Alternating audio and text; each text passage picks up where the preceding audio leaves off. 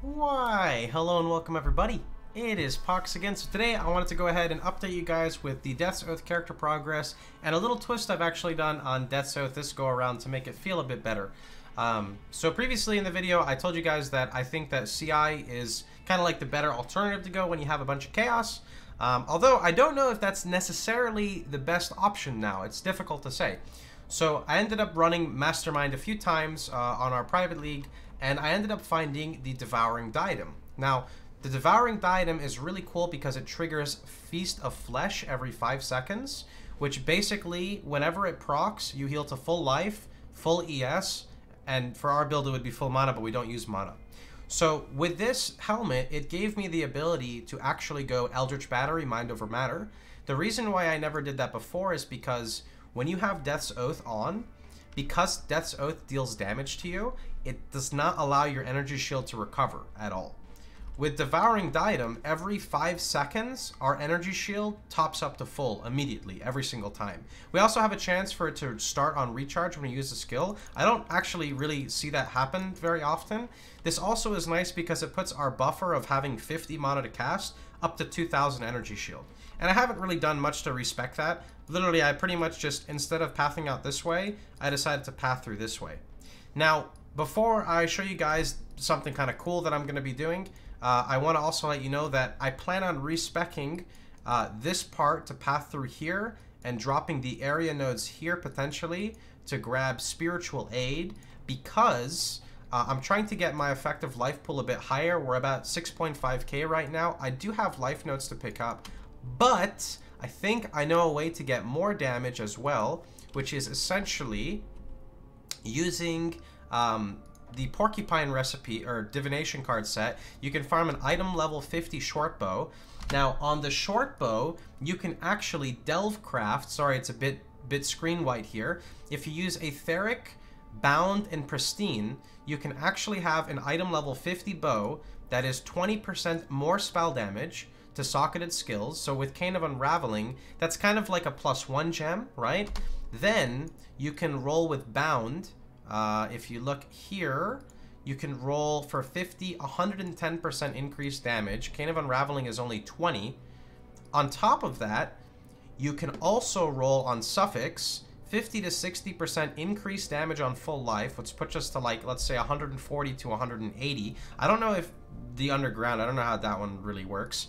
And then on top of that, you can actually go over here, and now that we are maxed with our crafting for this, if I were to type in Chaos, I can roll 40% non-ailment Chaos damage overtime multiplier onto my short bow. So it'd be 20% more damage with socketed skills, about 180% increased with 40% more ailment damage over time. So I would lose 11% more, which you can see here, but gain about 160 to 140% increase, and then lose 1 level on my Blight.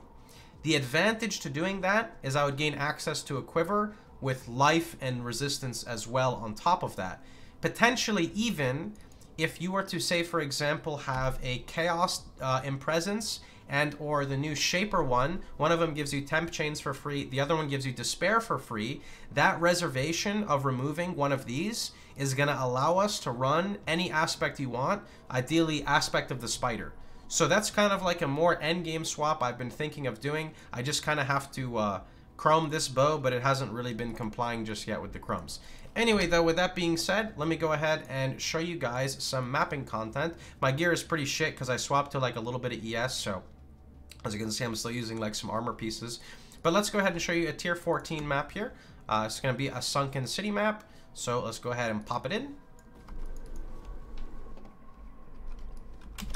Now, I will say, the only thing that really gives me trouble with this build when mapping is fucking porcupines. Porcupines are really annoying to deal with, even with Basalt, physical mitigation, and having like Devouring Diadem. It's really the only thing that hurts my character when we're mapping. Of course, for the map boss, if you know, like, are not paying attention.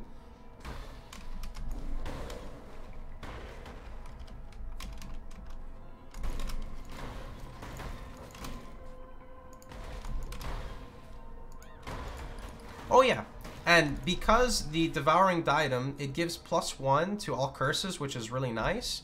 but it also gives socketed gems have mana reservation reduction, which allows us to run discipline.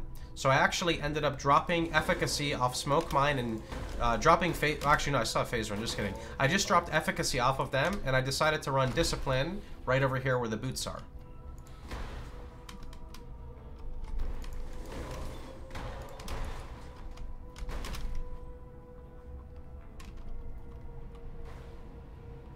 Oops. Now, I am still pretty scared to do Syndicate on this character. I just feel like having a character whose sole defenses are only curses, it makes it so Syndicate is just extremely dangerous. I will go ahead and run these guys for you. The Syndicate's here to show you. Really hope I don't die. Kind of don't want to die, but I'll do it just for you guys.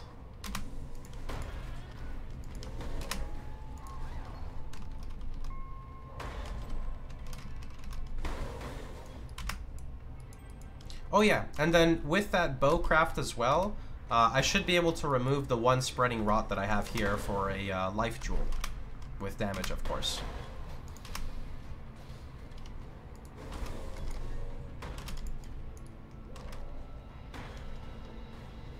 Oh, of course it's the door one, which is the worst for us, fortification, because curses don't work on the stupid door.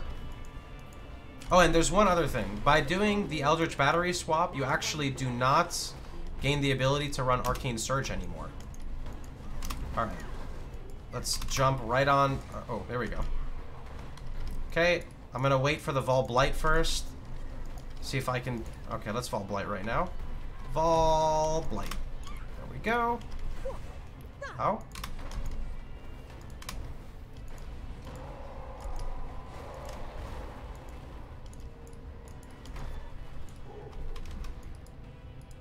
You could aim more, Lord. Aceling moves to fortification. I'd prefer in transportation, but I guess it doesn't necessarily matter in this.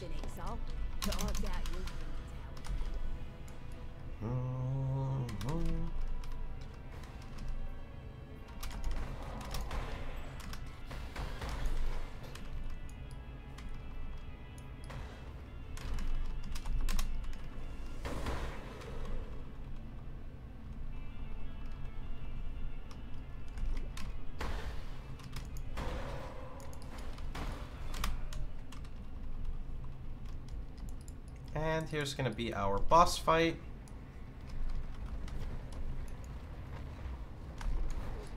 Ooh, that was a mean smack.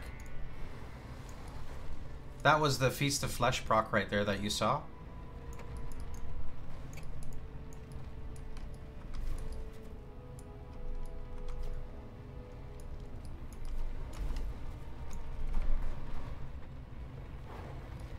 Okay. I also did set up, I have a Desecrate on cast when damage taken, level 1. The purpose of that is basically I get hit by a boss, or, you know, mobs in general, specifically on a boss fight, and then when I get hit, it creates the Desecrate, which creates it here, and then it allows the diadem to eat those corpses to heal us back to full. So it's not the most reliable thing to do because it's every 5 seconds, but since we'd had pretty much no sustain on a Life Death's Oath character, it was a great addition to the character. So I was really happy for that. Anyway, that's pretty much about it for the Death's Oath progress. I don't really have much else to show you guys or tell you guys. I do have another character that I'm working on though, so I want to, you know, just sneak peek, show you guys a little bit of that. We ended up getting a tiny trial and crafted this Chimeric Chant Eclipse Staff, which is a double prefix, which has power charge on crit, which now gives 4% more damage per power charge, 72% spell damage, which is the hybrid, with +2 to level of cold gems. So what I'm actually going to do with this staff is first I'm going to 6-link it by, you know, first I got to quality it, then I got to get Hillock and Transportation to get 28 quality, then I need to craft quality on here to get like 42, then we'll 6-socket 6-link, and then I am going to multi-mod because we actually finished running Pale Council, so we've got multi-mod for 2x, and from the multi-mod we're going to do crit multi when there's a rare unique nearby enemy. We finally got this maxed. We're also going to put a cast speed on it. Cast speed is 1 exalt for the highest craft, so that's locked suffixes, and then for prefixes we're going to be putting on gain 14, which this goes up to 20%, but it's going to be gain up to 20% of non-chaos damage as extra chaos damage. So that's going to be our Beast of a Staff. And then the build we're going to be playing it on is none other than, wait for it, he's still low level, he's 69 with some pretty budget gear right now, but it's Discharge Totems.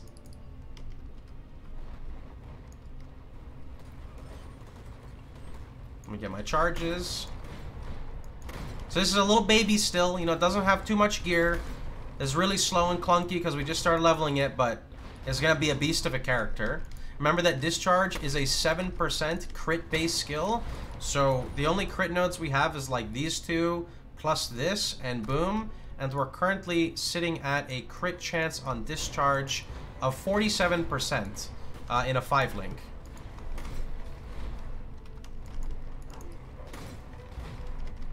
Discharge was changed recently. I don't know where or when it was changed, but it was changed recently. And now Discharge uses the character charges, so you can have 100% uptime on your Discharge totems. Yeah, but anyway, that's just the sneak preview of this character. It should be a monster once we get that staff going for single target. Pretty excited. Map clear should also be okay.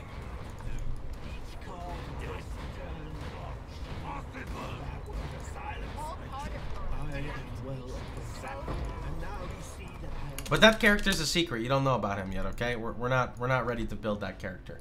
So anyway, hope you guys had a wonderful time. Hope you guys enjoyed yourselves. Remember, if you did, please feel free to like, share, and subscribe.